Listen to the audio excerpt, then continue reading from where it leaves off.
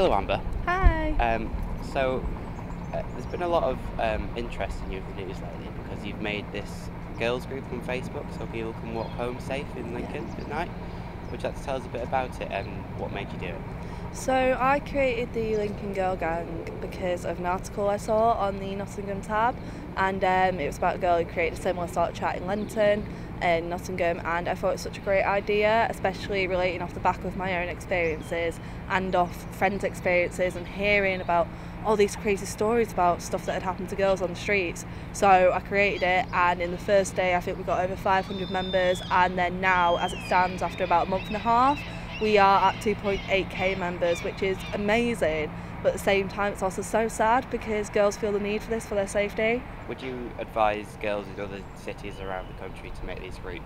I definitely would, because even if they aren't used that much, it's something that's there.